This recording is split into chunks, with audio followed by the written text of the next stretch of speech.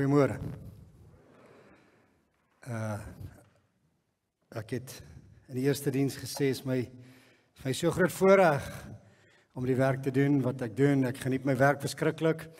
Om deel te wees van die liggaam van die Here Jesus reg oor die wêreld, effektief. Ek is ons bedien die vervolgde kerk so gereeld as moontlik. En dan bedien ek die kerk so wyd as Plettenberg Baai tot heel bo in Namibië. Dis my area, so ek ry, dis my werk. Ek reis elke Sondag se 'n ander kerk en ek hou daarvan. Een week is ek by die NG Kerk, volgende week is ek by die lede in Christus en hulle koordans en skop en alles, en volgende week is ek by die Anglikane, dan loop hulle met kruise en kerse.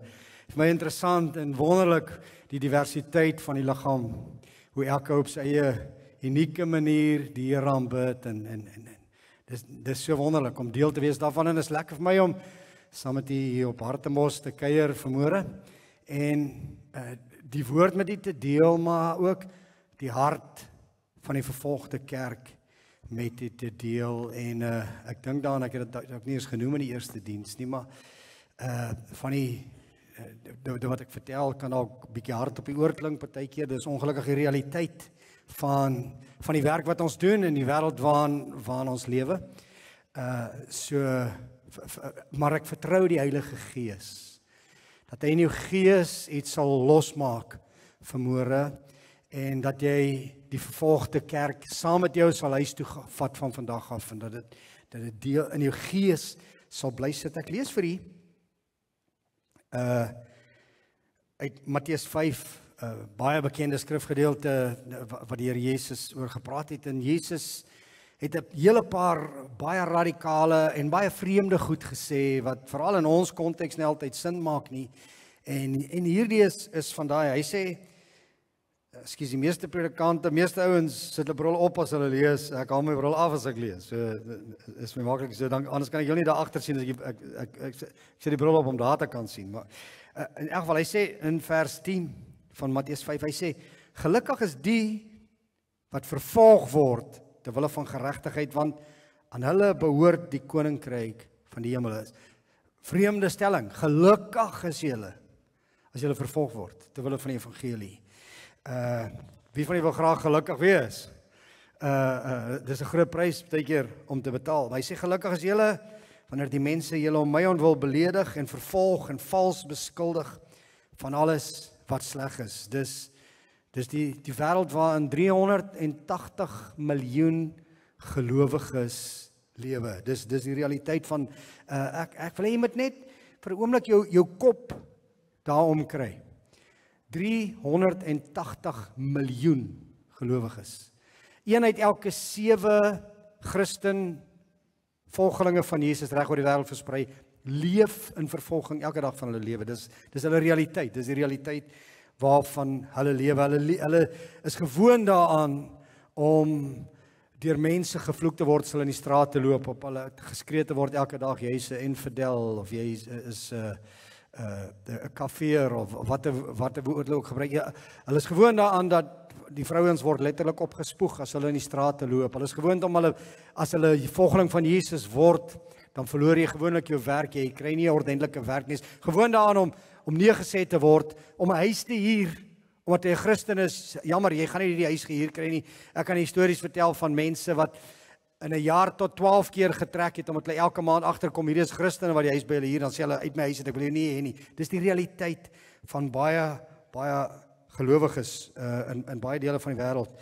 Dan sê vers 38, hy sê, julle het gehoor, intussen tyd sê Jesus 'n klomp ander goed, ek lees nou net dit wat relevant is vir die vervolgde kerk. Hy sê, julle het gehoor dat daar gesê is 'n oog vir 'n oog en 'n tand vir 'n tand, maar ek sê vir julle dat julle nie 'n slegte mens moet teëgaan nie. Nee, as iemand jou op die regterwang klap, draai ook die ander een vir hom, en as iemand jou voor die hof wil daag en die onderkleed wil vat, gee hom dan ook die bookleed.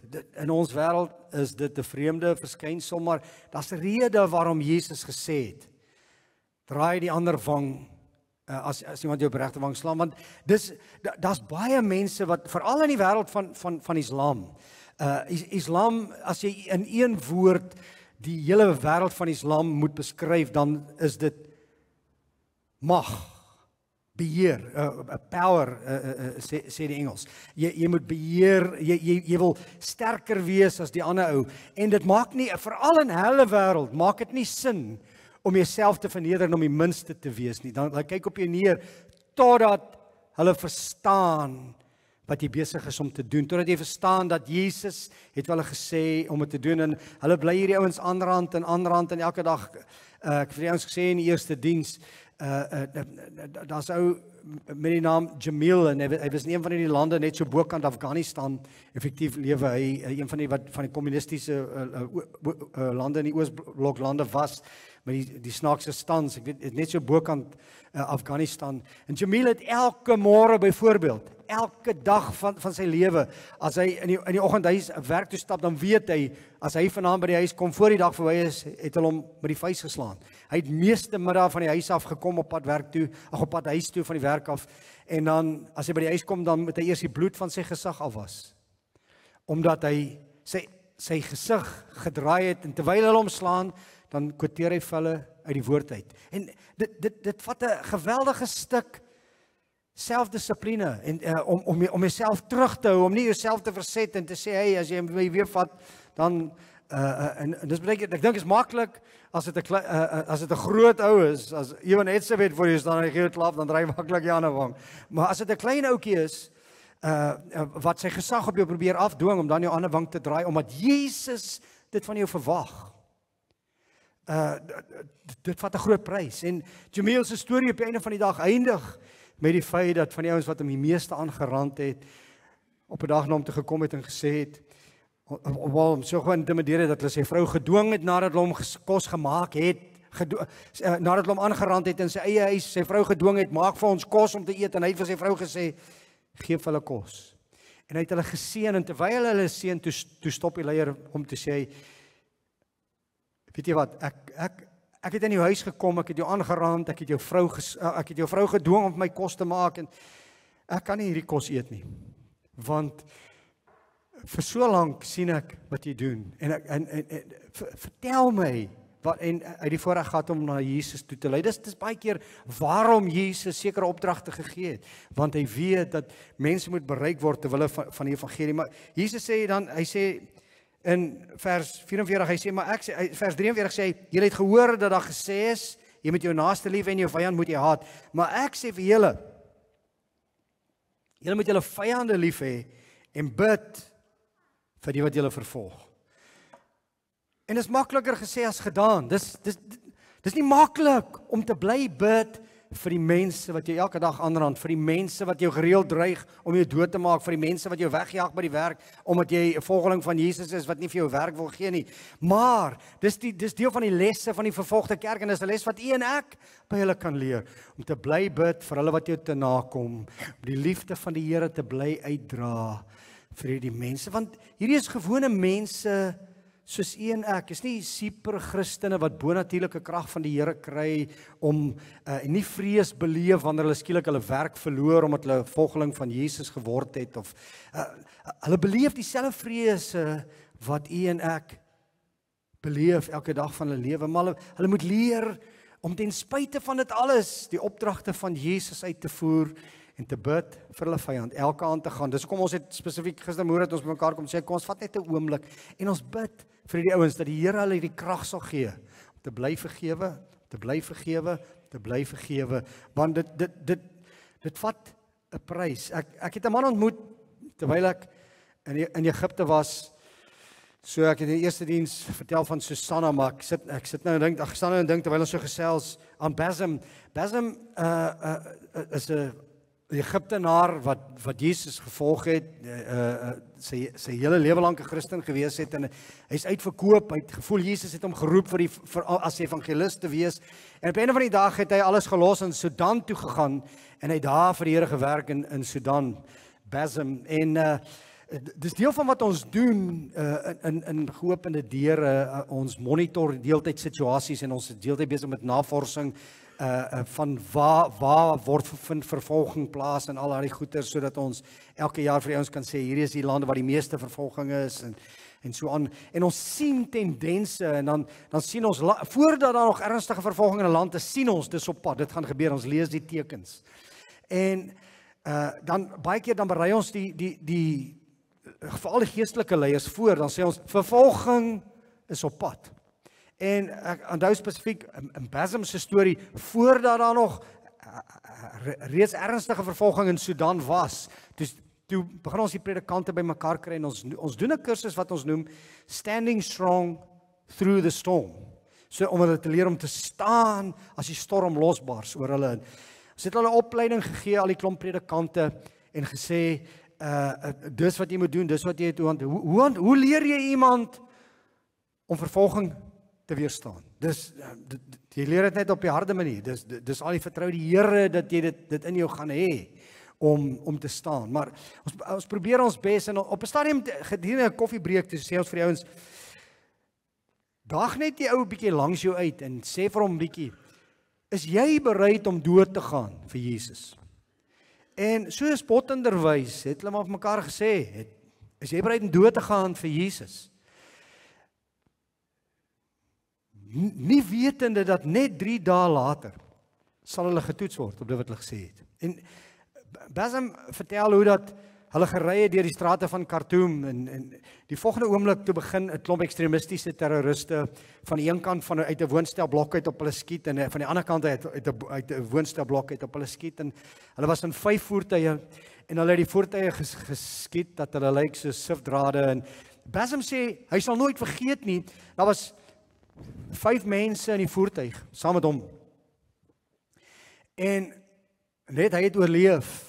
En hy sê sy beste vriend het op sy bors gelê, op sy bors gelê met 3 skietwonde in sy bors. En hy het gesien hoe dat die lewe uit sy beste vriend uitgaan. En hy sê hy daai aand uitgestap, jy kan jouself indink wat jy in jou gees moet beleef. Maar hy het daai aand voor die Here gelê en hy het geroep na God. Hy het gesê, Here, ek kan nie hierdie doen nie. Ek wil graag vir die werk, maar sê nou dit was ek. Sê nou ek was vandag, ek het 'n jong vrou in Egipte, my eerstgeborene, my kind is nog nie gebore nie oor 3 maande. Sê nou hulle het my dood geskiet, dan my vrou 'n kind moes grootmaak sonder my. Ek kan nie hierdie doen nie. En hy het geworstel met die Here die hele ruk, en later in die nag toe kom die Here na Basem toe en die Here praat met hom, en die Here sê vir hom, Basem, ek wil hê jy moet wraak neem. En Basem sê, Here, dis presies wat ek in gedagte het. Baie dankie. Gee my 'n AK-47. Ek gaan in die strate van Khartoum invaar. Ek gaan soveel as moontlik van hierdie moslems doodskiet wat my vriende doodgeskiet het. Ek wil wraak neem. En die Here sê vir hom, Basem, dis nie die wraak wat ek in gedagte het wat jy moet doen nie. Hy sê, ek wil hê jy moet gaan. Ek wil hê jy moet jou vrou gaan haal in Egipte.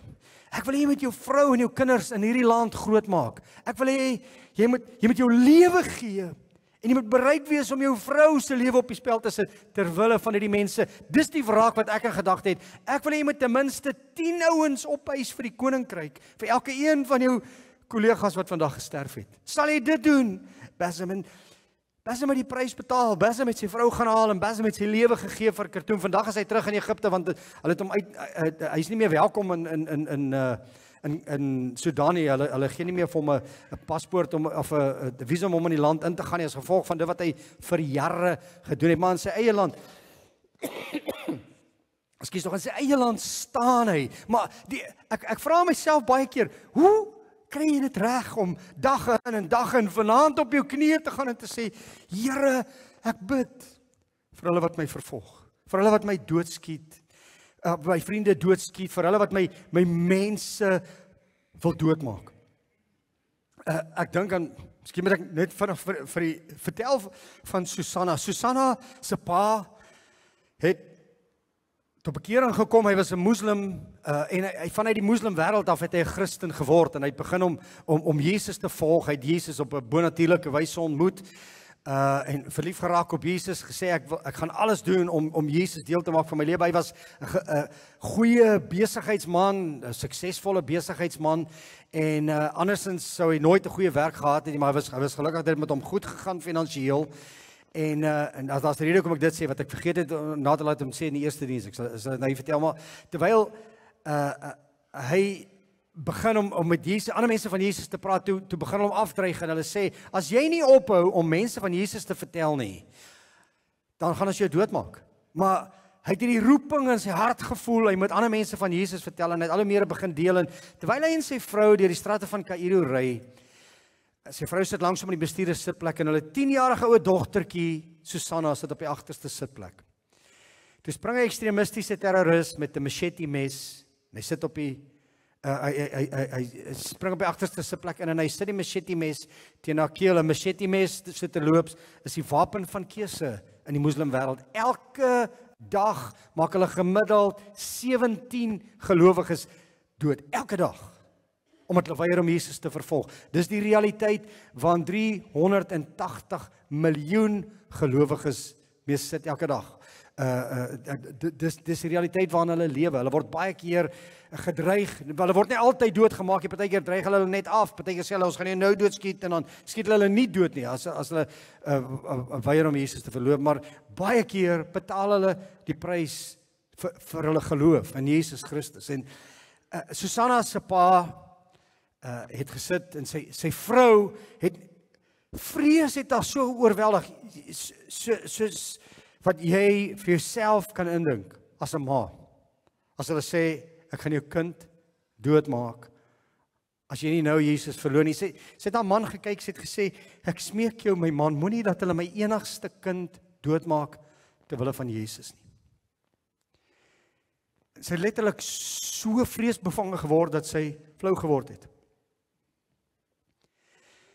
Hier sy lê uitgepaas in die passasierssitplek langs haar man en voordat hy kan praat, hy maak oogkontak met die ekstremistiese terroriste en voordat hy kan praat, toe praat Susanna. Susanna sê, Daddy, niemand in hierdie lewe is belangriker as Jesus nie. Moenie Jesus verloon ter wille van my nie. En uit die hart van die saak het hy gesê, ek kan nie Jesus verloon na dit wat my dogter nou gesê het nie, en oomblikke later het hulle Susanna se keel afgesny en sê, het haar oë oopgemaak in die teenwoordigheid van Jesus. Maar ek wil jy moet dit verstaan, jy moet hierdie stuk openbaring in jou gees hê, jy moet hierdie sekerheid hê in jou menswees dat Jesus Christus waaragtig God is. Jy moet waaragtig in jou hart 'n openbaring hê van die Here, dat Jesus waaragtig die opstanding in die lewe is. En dat Jesus gesê het, as jy in my glo, is dit onmoontlik om dood te gaan, selfs al sterwe jy, voordat jy bereid sal wees om so iets te doen. Maar dis die keuse wat Susanna se pa gemaak het in vandag in Minya, as jy Minya toe gaan in Egipte, is daar een van die voorstede wat sy naam is Susanna. Susanna se pa het alles wat hy gevat het,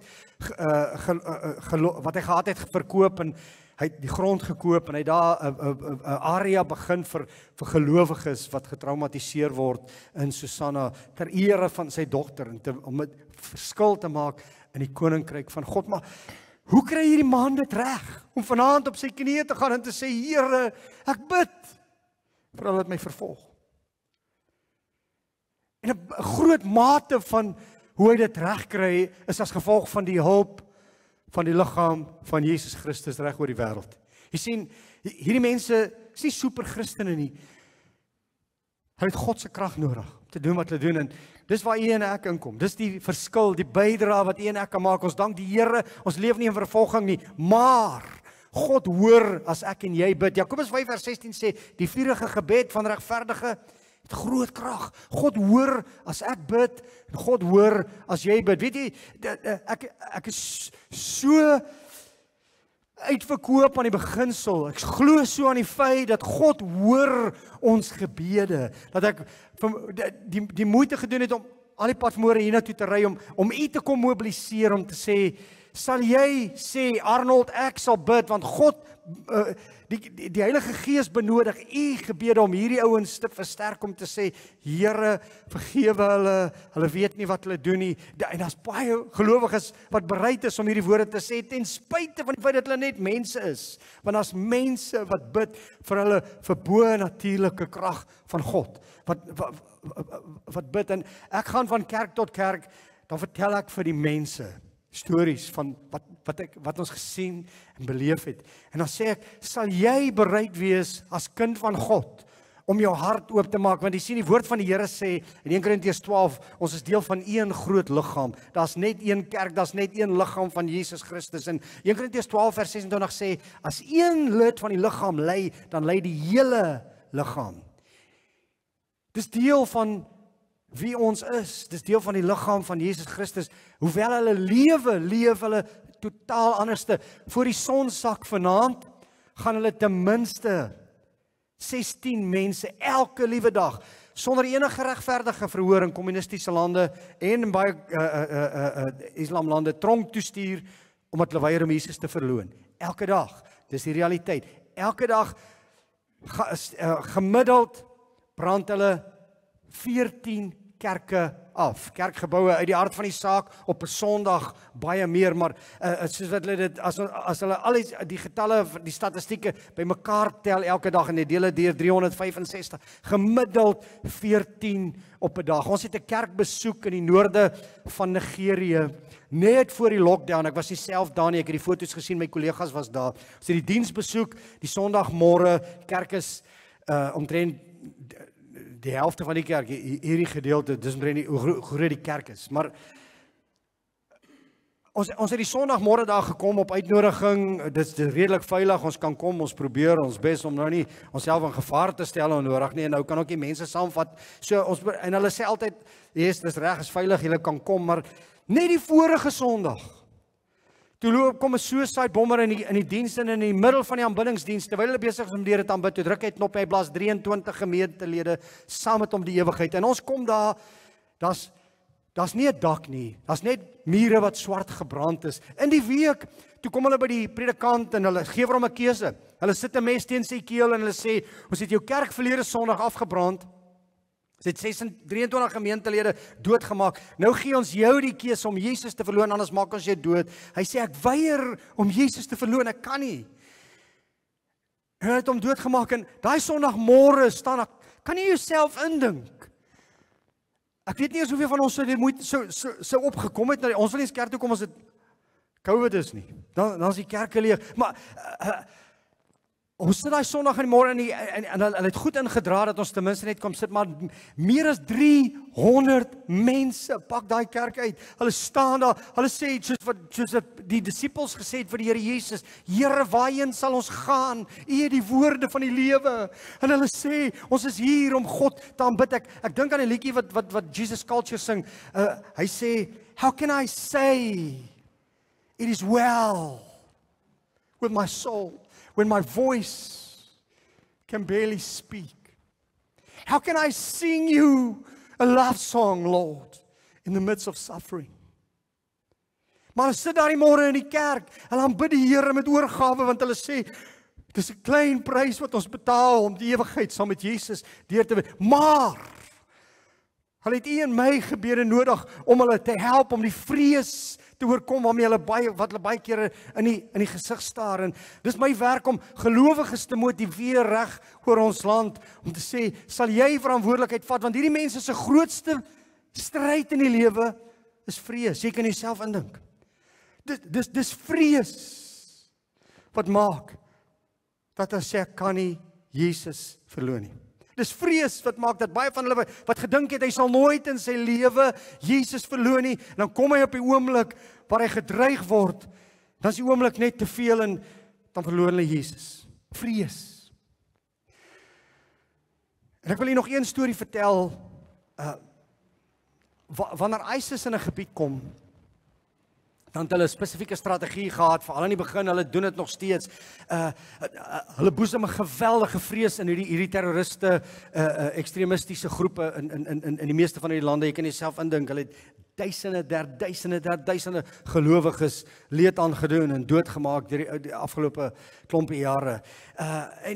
Maar hulle kom na 'n gebied toe, dan sê hulle, wys vir ons waar bly die Christene. Die meeste van hierdie lande is die persentasie Christene maar baie min. Partykeer nie eens 1% van die hele land se mense is Christene nie. En hulle is tweedehandse Christene. Die mense wil hulle nie daar hê nie. Hulle wil nie vir hulle werk gee nie. Hulle spoeg op hulle ding in 'n plek soos Pakistan mag jy nie eens van die water drink nie, dan besoedel jy hulle water. Dan sê hulle jy's 'n infidel, jy het nou ons kan nie nou meer die water drink nie want jy het dit gedrink. Dis wat hulle dink van Christene. En dan sê hulle daar bly 'n Christen en daar bly 'n Christen en dan kom ISIS, dan sprei hulle met 'n rooi blik sprei hulle die Arabiese letter Noon, die letter N. Dit lyk amper so 'n sekelmaan met 'n kol in die middel. Dan hulle sprei dit op die huis van elke Christen en daarmee identifiseer hulle en dan kom hulle by 'n ou se huis, dan sê hulle as hulle aankom gee hulle jou 4 keuses, net 4 keuses. Die eerste keuse is jy moet of nou net hier die Shahida gebede bid. Jy moet omdraai na Allah toe en jy sê ek sal van nou af 'n moslim wees, of jy moet 'n belasting betaal wat geen Christen kan betaal nie. Hulle kry net eenvoudig nie genoeg geld nie wat astronomies hoog is.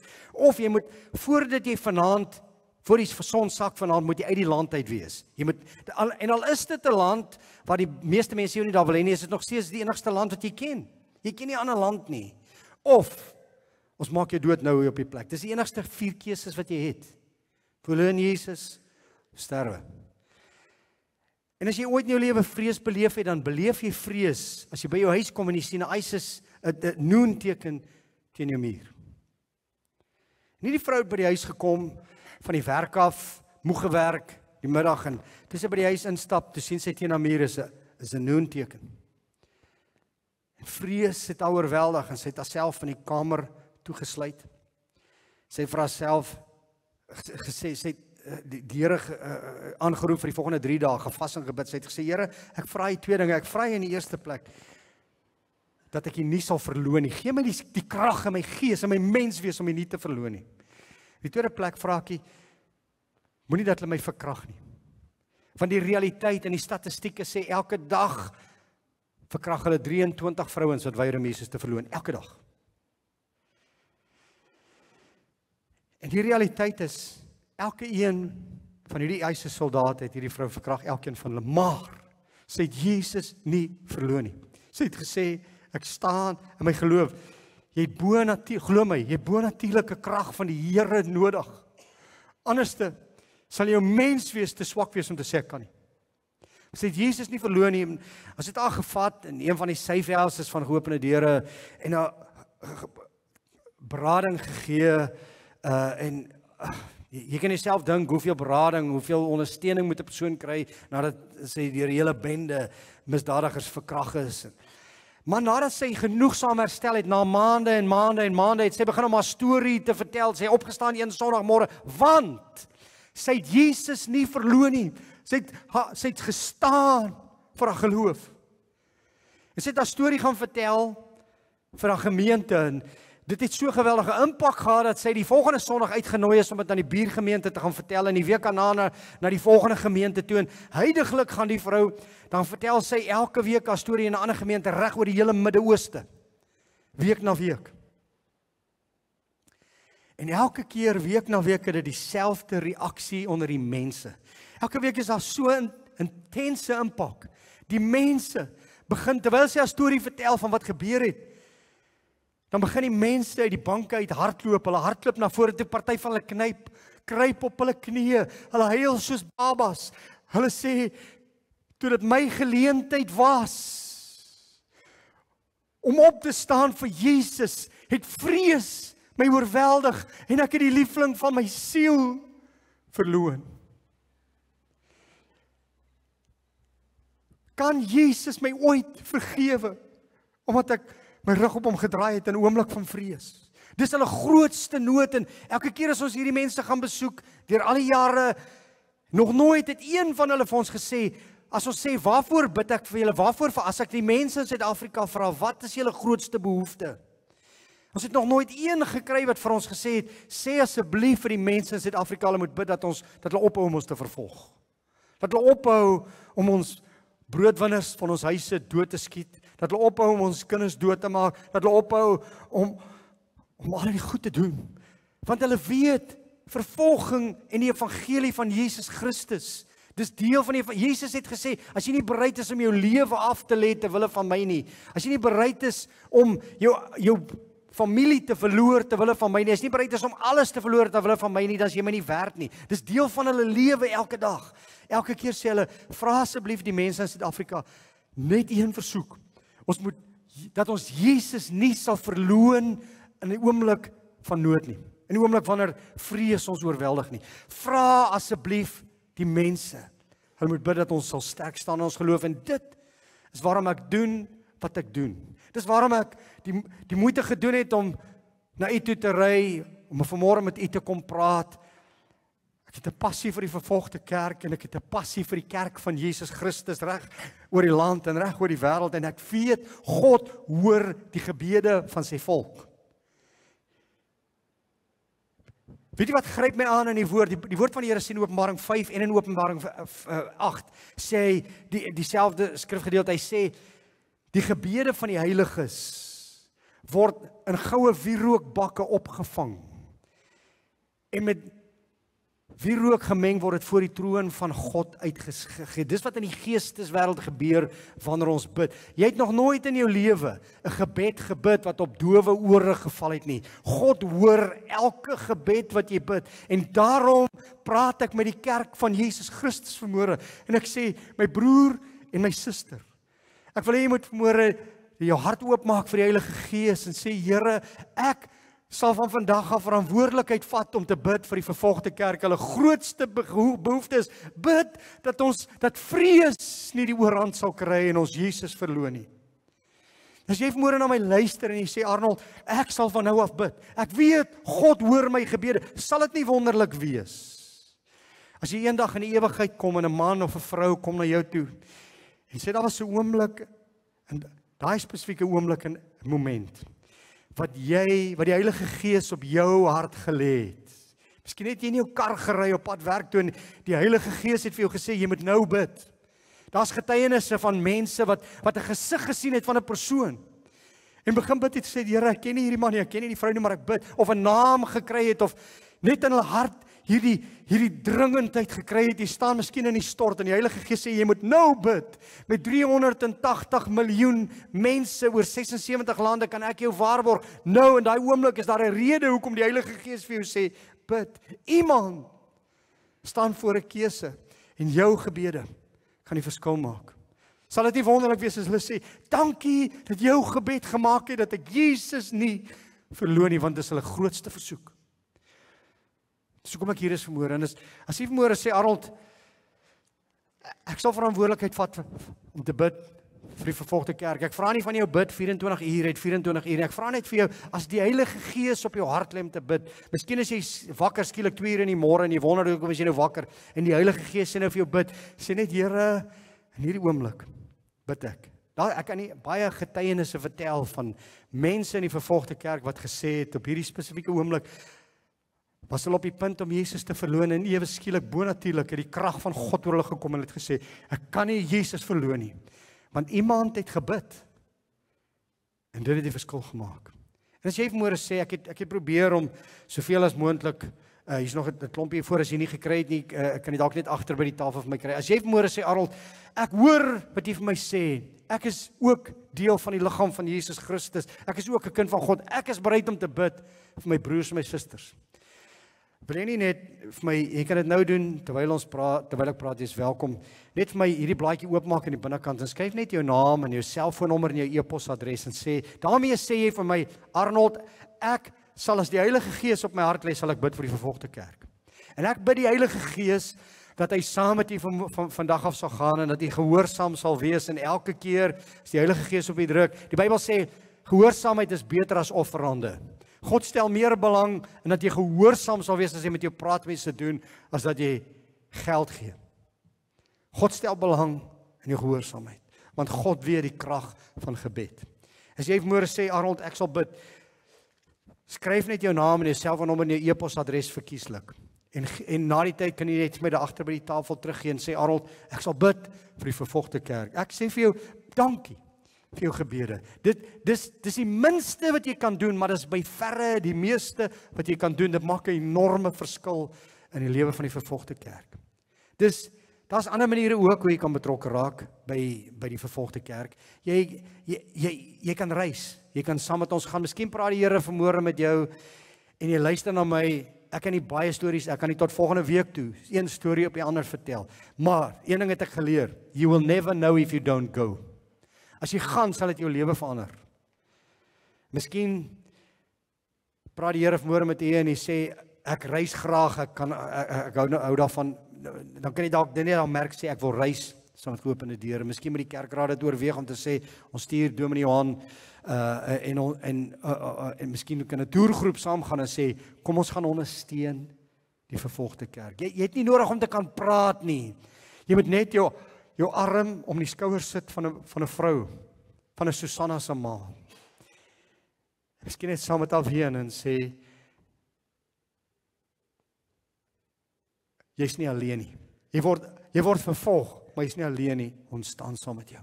Dus dit beteken enorm baie vir die mense. Jy kan ook betrokke raak as 'n vrywilliger. Miskien kan jy van jou tyd gee en jy sê Arnold, ek kan ook praat namens die vervolgde kerk. En dan kan jy daarby merk en sê ek wil betrokke raak as 'n vrywilliger en ons sal jou kontak en ons kan jou leer om te praat namens die vervolgde kerk. Of jy kan finansiëel betrokke raak. Jy kan saad saai in die werk van geopende deure. Jy kan aan die binnekant net dalk wil jy 'n debietorder gee en die Heilige Gees sê vir jou gee R50 'n maand of R30 'n maand om die vervolgde kerk te help, dan kan jy dit ook doen. Dis van die beste saad in die koninkryk waarin jy kan saai. Baie dankie vir jou ondersteuning vir die vervolgde kerk. Die belangrikste is dat jy bid. En ek wil dit op jou hart druk vanmôre en sê vat asseblief saam met my verantwoordelikheid vir die vervolgde kerk en sê ek sal bid. Ek sê vir die dankie vir die voorreg wat ek gehad het om die kosbare tyd te gebruik om vanmôre met u te praat oor die liggaam van Jesus Christus in ander dele van die wêreld wat u gebede nodig het. En ek glo dat die Heilige Gees op u hart gaan druk om van vandag af te bid vir die vervolgde kerk. Dominee Johan, baie dankie vir die voorreg en vir die geleentheid. Ek wil hê jy het dit nou gedoen, maar ek wil hê jy moet weer net vir ons bid vir oomblik vir die vervolgde kerk en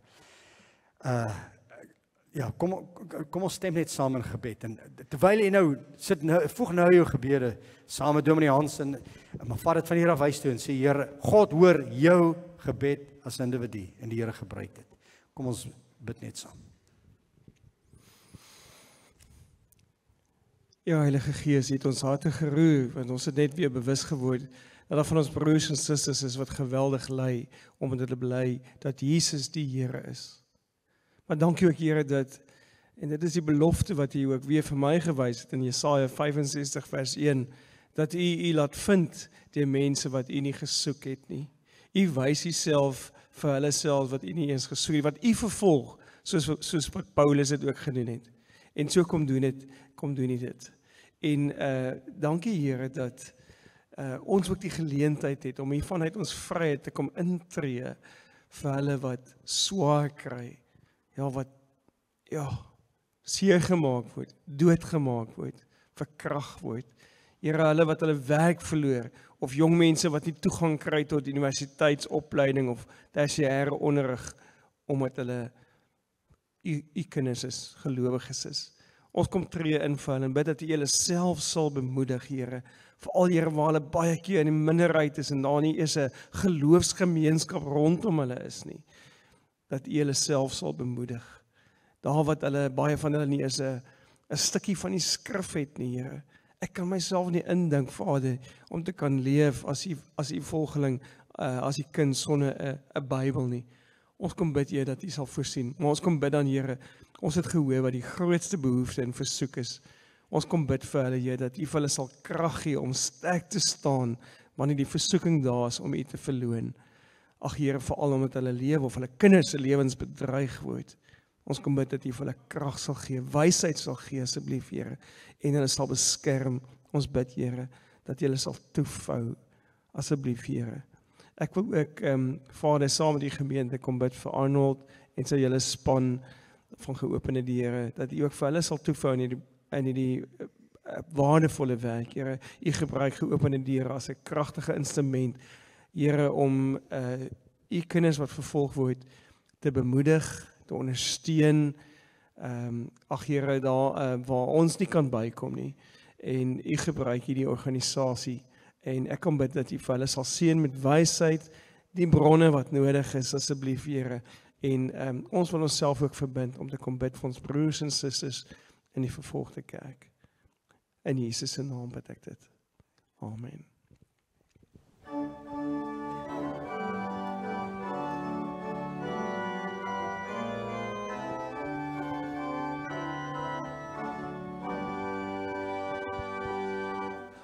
Ons lof van die Skepper wat altyd getrou sy kerkie bewaar, dit vernuwe en bou.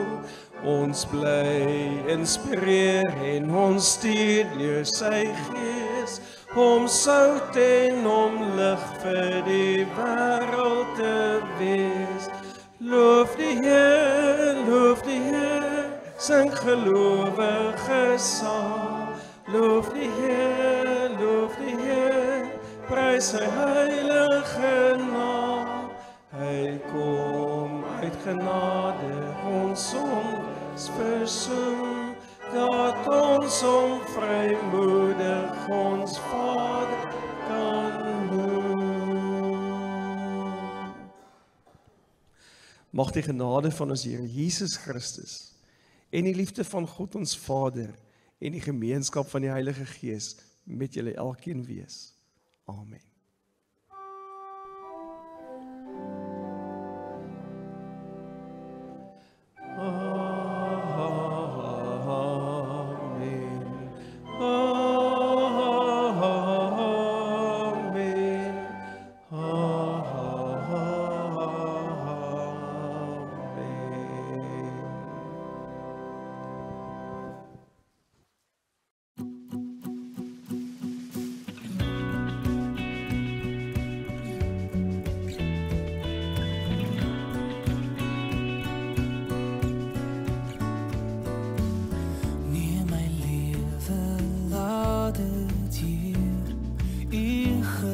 Fight.